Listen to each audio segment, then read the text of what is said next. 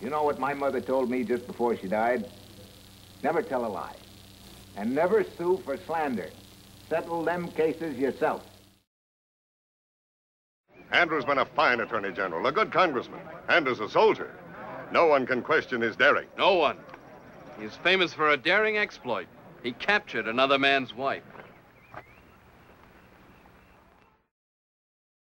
Jackson challenged a man named Charles Dickinson, the best shot in Tennessee, who had besmirched the honor of the general's wife. The general chose to let his enemy fire first. And if Jackson was not killed, he could then aim unhurriedly.